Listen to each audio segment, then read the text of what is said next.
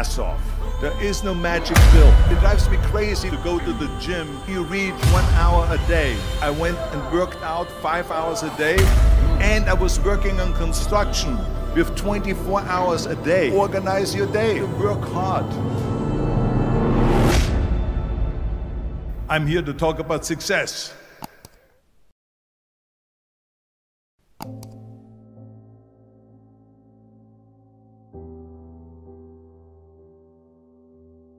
I went to college. I went and worked out 5 hours a day, and I was working on construction because in those days in bodybuilding there was no money. I didn't have the money for food supplements or anything, so I had to go to work.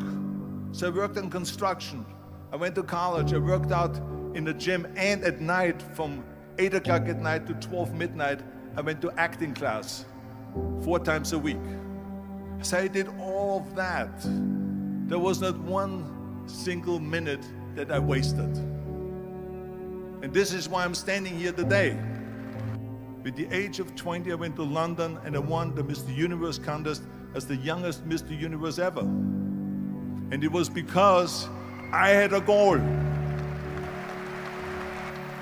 You see, if you don't have a vision of where you go, and if you don't have a goal where you go, you drift around and you never end up anywhere. 74% hate their job in America. The majority of people don't like what they're doing because they're really not doing it because they didn't have a goal and they followed this goal. They just aimlessly drift around, and then all of a sudden there's a job opening, so they get that job because you have to work. But then when you work, it's a chore.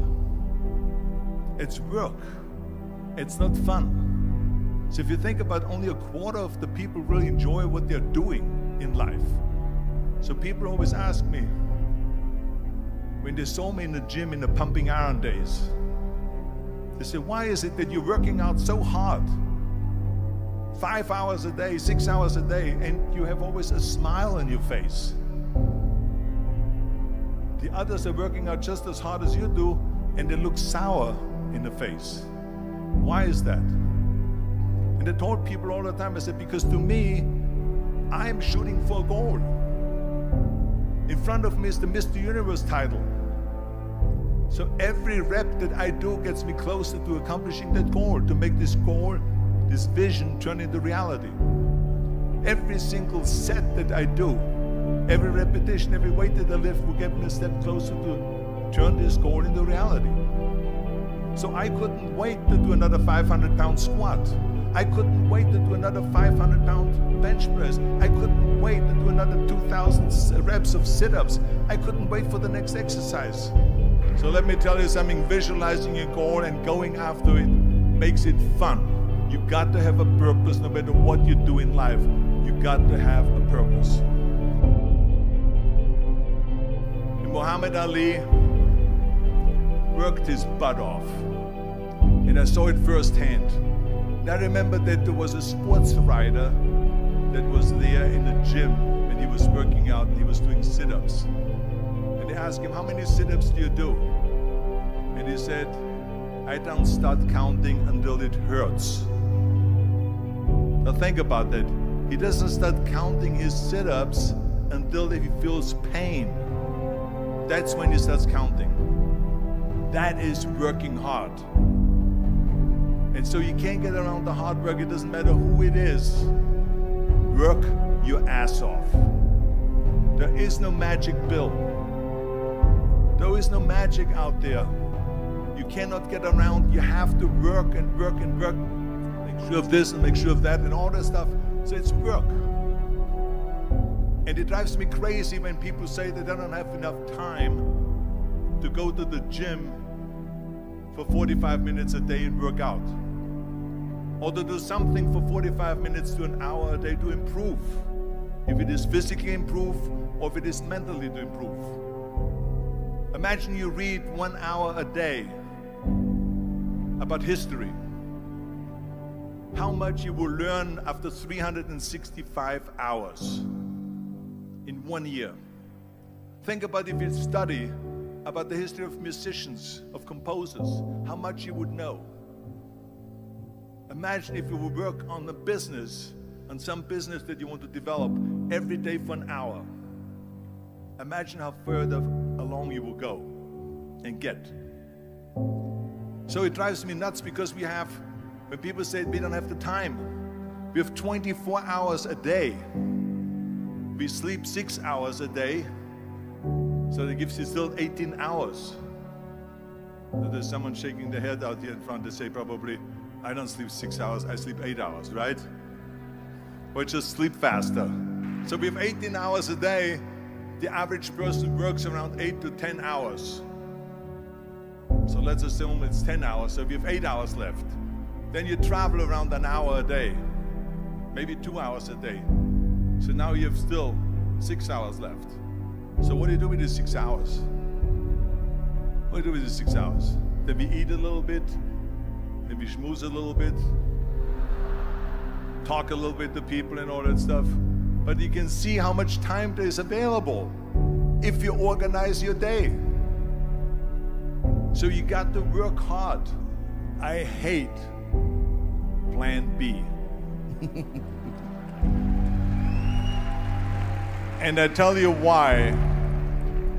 Because we have so many doubters, as I've said earlier, the no-sayers. We have so many of those people that say no and you can't do it, that's impossible.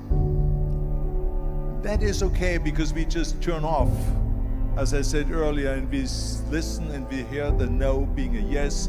You can't do it, you can do it, and all of that. So that is possible to do that amongst all the negative people around you. But when you start doubting yourself, that's very dangerous. Because now what you're basically saying is that if my plan doesn't work, I have a fallback plan, I have a plan B. And that means that you start thinking about plan B, and every thought that you put into plan B, you're taking away now that thought and that energy from plan A.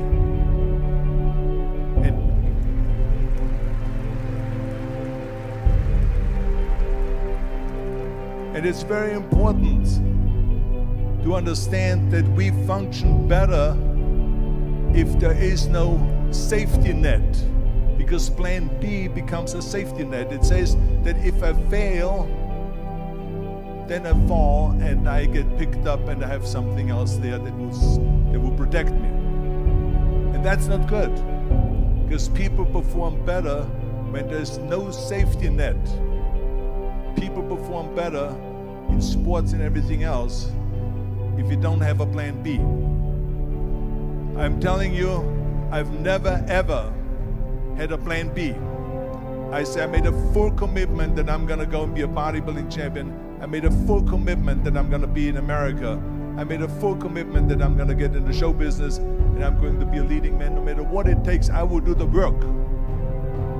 I will do the work over and over and over until I get it. And the same was in politics, in everything like that. So to me, it is very dangerous to have a plan B, because you're cutting yourself off from the chance of really succeeding.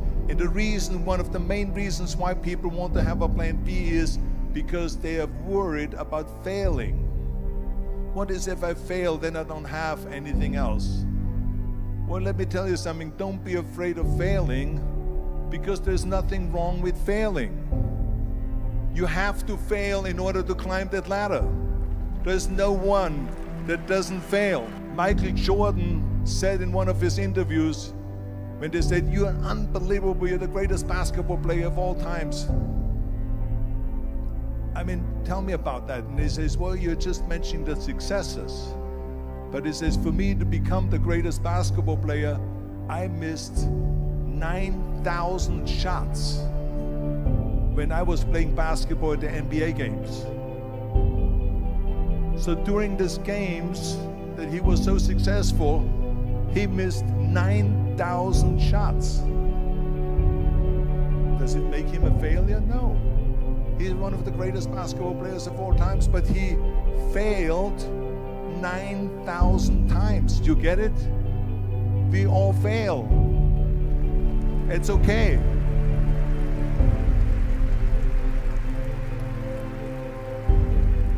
What is not okay is that when you fail, you stay down. Whoever stays down is a loser. And winners will fail and get up, fail and get up, fail and get up. You always get up.